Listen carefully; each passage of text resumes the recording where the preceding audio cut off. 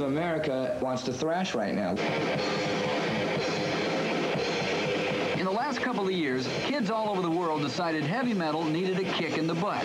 Whether you call it speed metal, thrash metal, death metal, or hardcore metal, it's almost always faster, louder, and usually younger than the metal you can hear on the radio or get from the major record companies.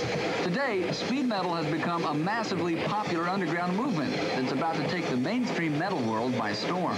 A lot heavier and faster, less melodic. A lot less melodic. I think that's what people want to hear. All those Iron Maiden fans, they really want to hear us.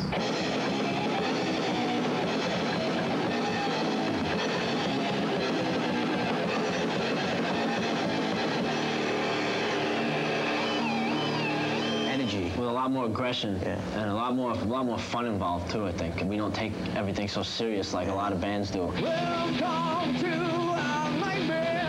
It just can't walk away. Stop for you. We kind of deal more with reality instead of make-believe. You know, we don't sing about Dungeons and Dragons and little fairies and stuff like that.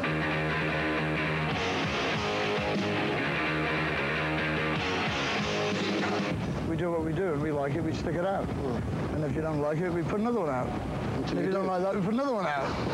You like it in the end just to get us off your back, right?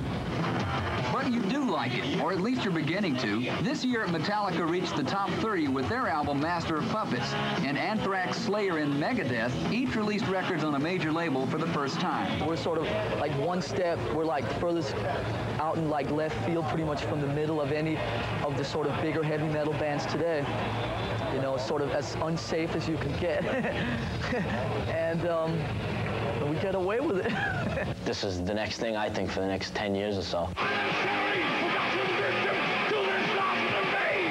Maybe it'll be around for the next 10 years, but even the biggest fans will admit the volume, savage imagery, and raw energy of speed metal isn't for everyone. They got to start getting used to it. They got to feel the aggression of it. It's different from mainstream. Feel it. Music's got to grow. Because if you're like living a nice lifestyle and you have no problems, you put on a record, you know, our record, and you won't get it.